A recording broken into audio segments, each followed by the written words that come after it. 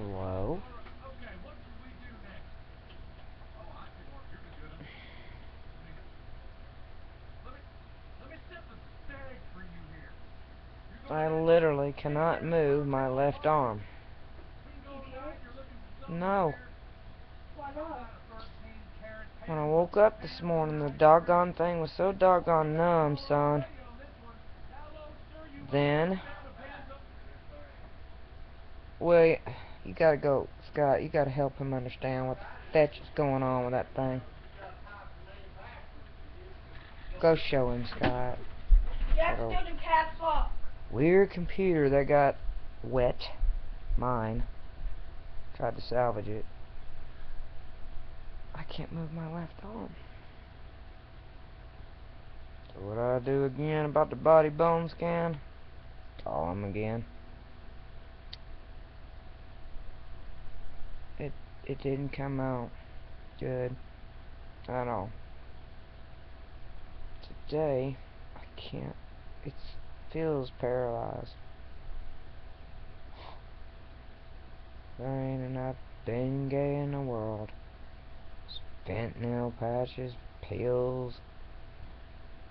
It was numb and swollen in the hand, and it went all the way back up to the stupid shoulder, to the part in there. Oh no, son.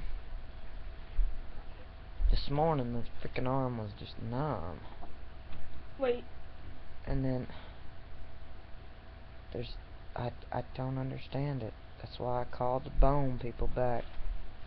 It was numb. Finally got circulation in it, and so you can't move it? no. How, son? It came up in here. It's under my underpit.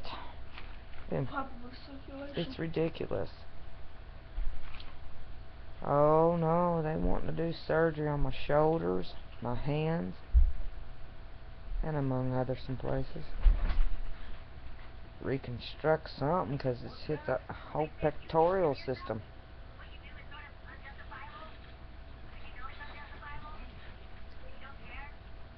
All that stuff I did at the cancer center with Mamo.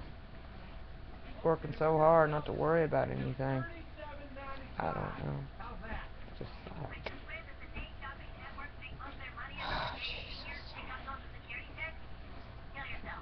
Alright, well, you shouldn't say things like that. It's a sack. It really is a sack. Yes, you would. God, I do have some kind of feeling in it. Alright, well, how about this?